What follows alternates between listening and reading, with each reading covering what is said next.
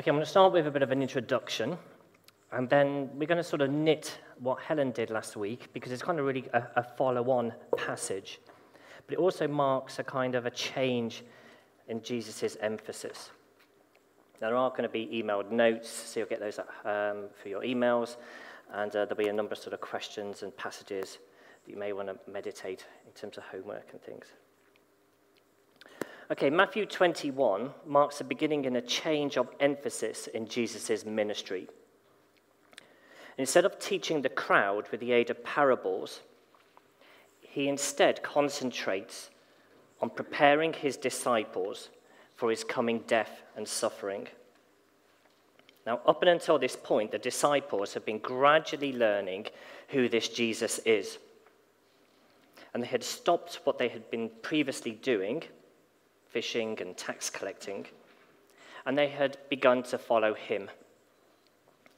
Now, in all probability, they may have been initially attracted by his words. They probably had listened to things that he'd been saying, and they would probably been attracted to the person of Jesus. And they'd made a decision to start a journey with him, a journey that involved them sort of listening and watching, a journey that Jesus started teaching them new things, and he taught them how to see the world with fresh eyes. Now, like the disciples, you and me are also on a journey with Jesus. And we might have started off wanting to know, who is this Jesus and what's he all about? The Alpha course is kind of where I sort of started my little sort of interest, my journey. It's about 17 years ago. So the Alpha course, things like men's and women's breakfast and film nights, can be sort of opportunities for us to begin to see who this Jesus is and also who his church is. And so can attending and in accepting invitations to come along to Sunday morning worship and home groups. Home groups are very important in part of our journey. And it is through these events that we start to know a little bit more who this Jesus is. And we also begin to see the world around us through a set of different eyes also. Now, you might want to I want to ask you a question. Was it a bit like that for you? How did your journey start with Jesus? Now, I didn't come from a Christian background. My parents were good people. They had a faith like most other people up and down the country, but they didn't really know God. And I know some of you here have been born into Christian families, but you would have had an awakening at some point, a part of your journey. Yes, you might have been dragged here by your parents for many years, but at some point, a little change took place. And for yourself, you might have started to think, actually, who is this Jesus? What's he all about? Now, whilst the disciples, and you and me also, are on this journey, we eventually get to a point when we really know for certain who this Jesus is. And that's what exactly happened just before this passage and Helen talked about last week. So just prior to today's reading, and following on from Helen's sermon last week, we read that Jesus asks the disciples, who they think he, Jesus, is. And Peter says, "You are the Christ, the Son of the living God." Now, in teaching, and there are a number of teachers in here, we kind of live for these little moments, and they're called gestalt. They're called gestalt moment or aha moment. And it's when those little pieces click into place. All those separate pieces of information come together, and they make sense. But in this case, it's it's a little bit more than that. As Helen said last week, it's when the head and the heart sort of connect together, aided by our Father in heaven and the Holy Spirit. and he brings revelation, which is something hidden, but now revealed by God. So last week we heard that disciples, perhaps headed up with Peter, they had that moment, that aha moment, and they knew who this Jesus was. Now, like Peter and the other disciples, have you had that aha moment for yourself? Do you really know personally who this Jesus really is? And Helen said, who do you say I am? If Jesus said that to you, who would you say he is? Now, if you've not had that moment, then keep on walking with Jesus and ask him to reveal himself to you. Because he will. He is a God, he is a person who listens to us, and he wants that relationship with us. Don't give up. So that's a little bit of an introduction. So now on to verse 21 onwards for today's scripture reading. So at this point, the disciples know for certain who this Jesus is. He's God's anointed one, God's son. So Jesus now moves them on to the next stage of their journey with him. And he now explains to them that it is necessary for him to go to Jerusalem, where he would suffer greatly at the hands of the elders, chief priests, and teachers of the religious law, and that he must even be killed, but raised back to life on the third day after his death. And that's Matthew 16:21. Now, clearly, this message came as a bit of a shock to the disciples at this stage of their journey.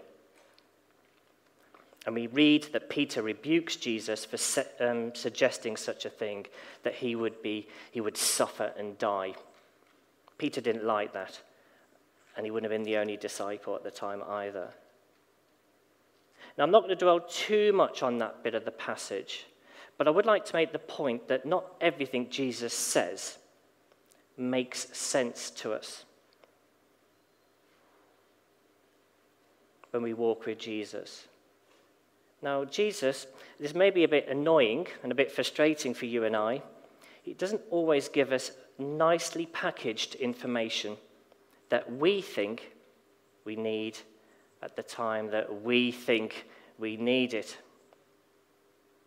Remember, you and I, like the disciples, are on a journey with Jesus. So I've lost myself. Yep. Remember that we are on a journey with Jesus. Jesus often gives us the information when we are ready to receive it. So are we ready to go on to that next stage? He doesn't just give us the end picture and dumps a lot of information onto us. He's very mindful and sensitive.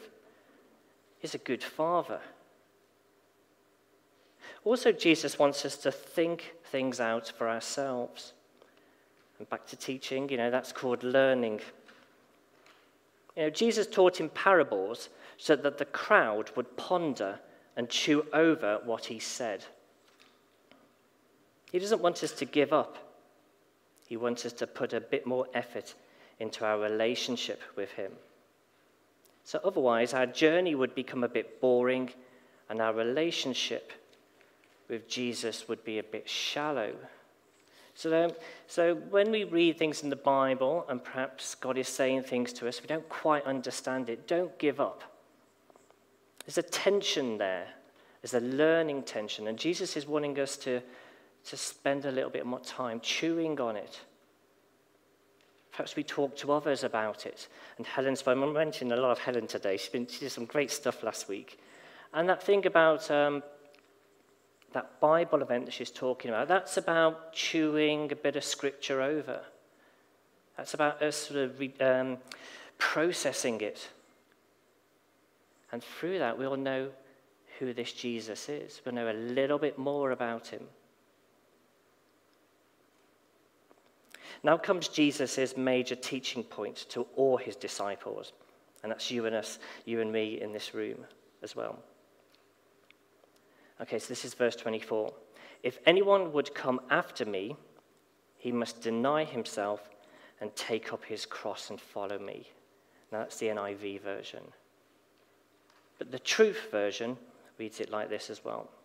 If anyone makes the decision to be my follower, he will have to deny what he wants for himself. He must be prepared to suffer willingly any cross of sacrifice asked of me. Then he can follow me. It's quite a tough passage, this. So what does to take up your cross mean? There's a nice little website, and there's a chap called John Piper, and you might want to have a look at this. It will be in the links. There'll be a link on this in your notes called desiringgod.org. It's very good, and you can sort of friend him on Facebook, and there's a lot of sort of scriptures and things that he goes through, and I find him sort of very helpful. So according to John Piper, taking up your cross and not somebody else's cross would signify at least 4 things. So that's opposition, shame, suffering, and death. So let's just expand a little bit on those. Opposition. A cross was used to execute criminals who had the state of Rome in opposition to them. Shame. This execution was reserved for the worst criminals, and the victims were usually naked on the cross for hours. Suffering. This kind of execution was designed to prolong excruciating pain. And death, the aim of crucifixion was death, not torture, followed by release. And Jesus kind of experienced, that was his cross. He experienced very much actual fact those things. So therefore, when Jesus said that the way to follow him was to take up our cross, he means this.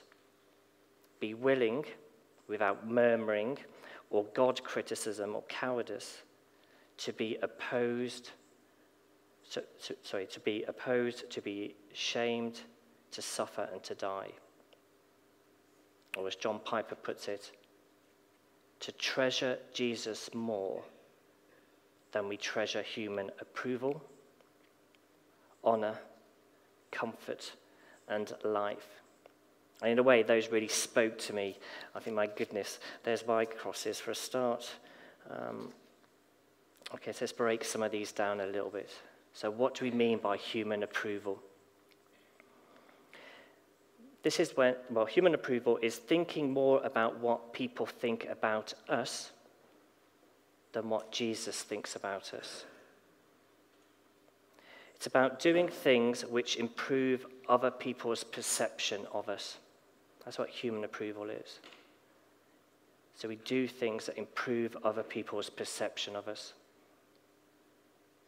This may be not speaking out or turning a blind eye to the things we see or hear around us. It could be about going along with the crowd because other people would think less highly of us if we didn't do or say those things. This may be, and you might want to kind of think about this, perhaps one of the sins the older brother in the prodigal son committed. I think he had a number of sins, the older brother. So what is honor?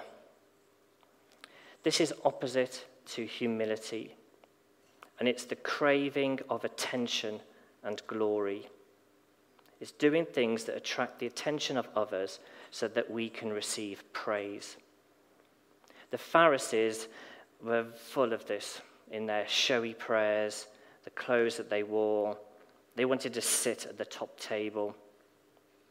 They'd have fitted very well in today's society. A lot of the issues that we probably have about now is to do with honor and glory. And I'm not saying these things happen in church, but I've seen lots of people get burned out by pursuing honor because they want to do everything.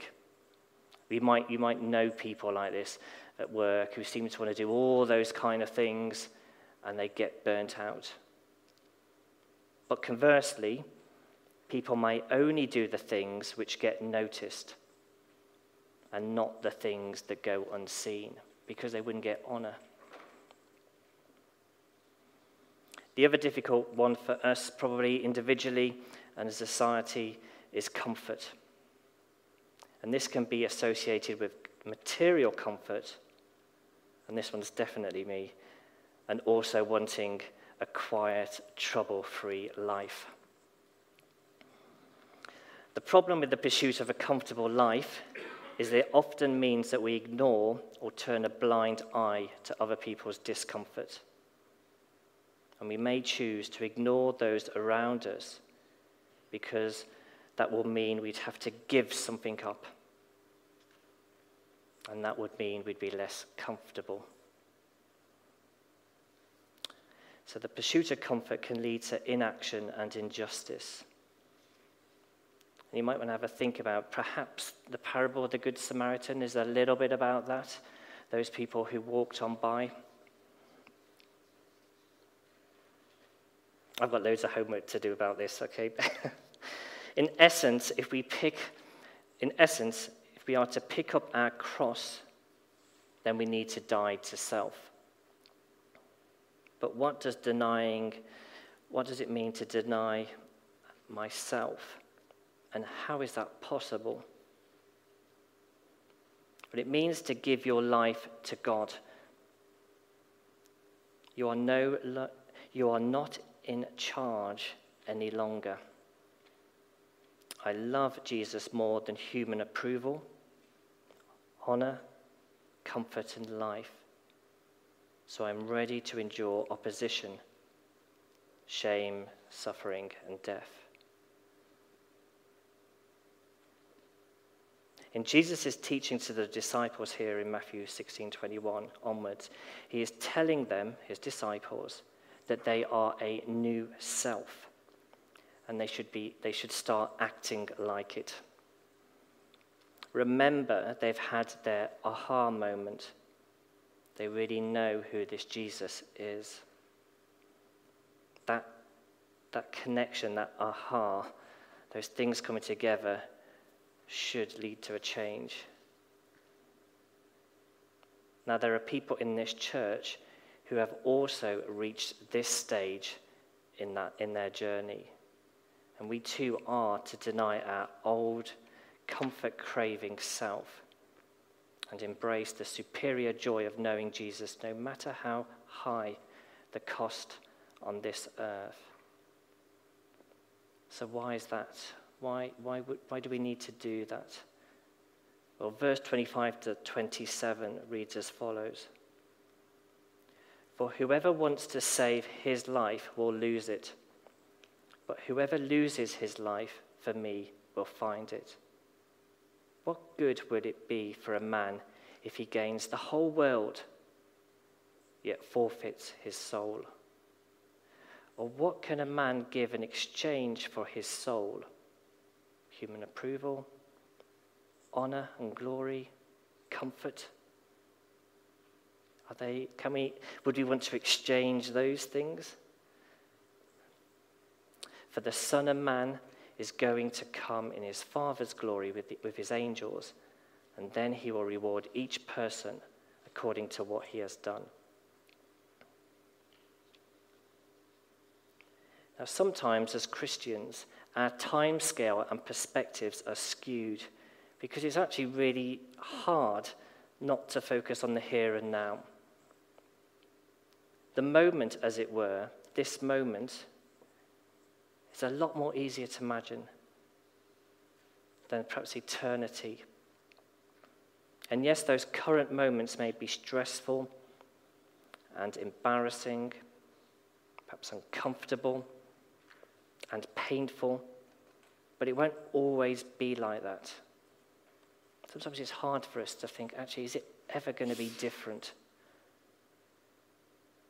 A short lifespan is nothing when we try to compare it against the impossibly difficult task of imagining what eternity is like. A time when we will see Jesus face to face and experience endless joy in his presence. Jesus in verse 25 is pleading with you and me to save our lives in eternity by losing them in this world. So how do we get into our position when we are truly able to deny ourselves and give our life to God? How is that possible? Now remember that we, just like the disciples, are on a journey with Jesus. We're all at different stages on that journey, and we don't need to, nor should we compare ourselves with those around us. Often we kind of make judgments, we kind of, I'm only here, they're there. What is important to Jesus is the fact that we are on this journey with him. That's what's important. Jesus wants us to spend time with him. He wants a relationship with you and me. He wants to get to know us, and he wants us to get to know him. Yes, there will be highs and lows on those journeys. It's a relationship. All relationships have highs and lows. And we know that the Gospels speaks very clearly about that with the disciples. If you've read the disciples, you know that they have ups and downs on their journey with Jesus.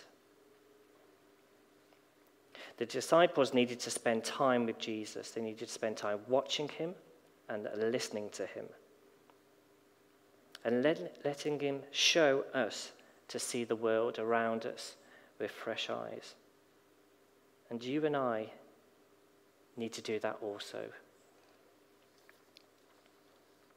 Now, I always seem to come back to every single my sermon, always comes back to this kind of relationship and time. Are you spending enough time with Jesus? Is this it? So what are we talking? We're normally about an hour and a half. Is that it? And then you go home, tick, done Jesus. Put him aside, leave him at the church. Are you spending enough time with Jesus? Do you really want to know who this Jesus is?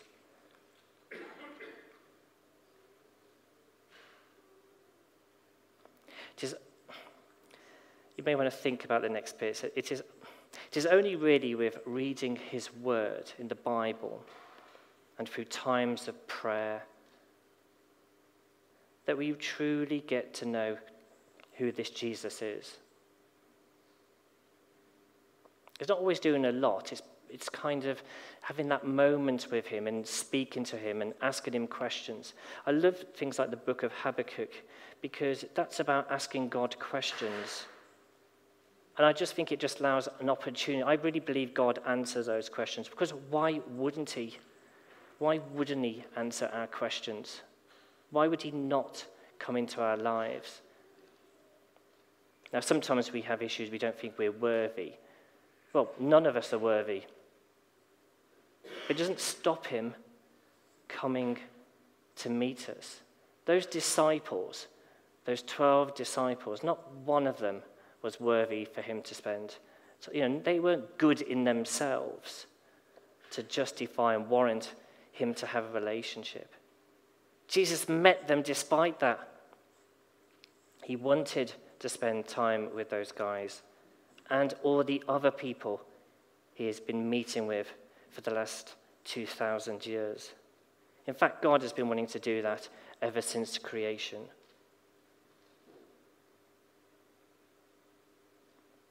Remember, you have been purchased at a price. And I love kind of Holy Communion services because it echoes that. It represents that, the bread and the wine.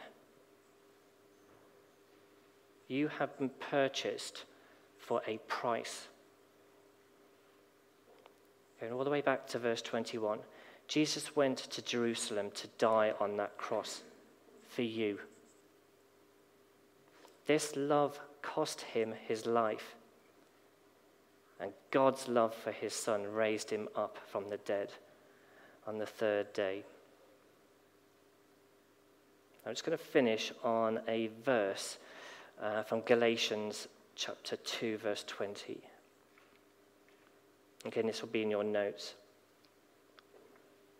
And I pray that you sort of spend time on this at home, perhaps in home groups, and ask God to reveal himself. Perhaps do speak to him about it.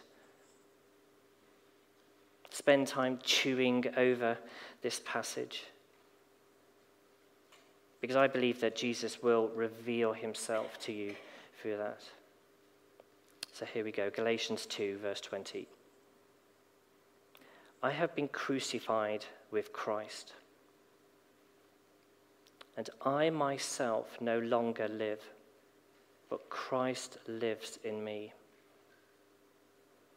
And the real life I now have within this body is a result of my trusting in the Son of God, who loved me and gave himself to me. Amen.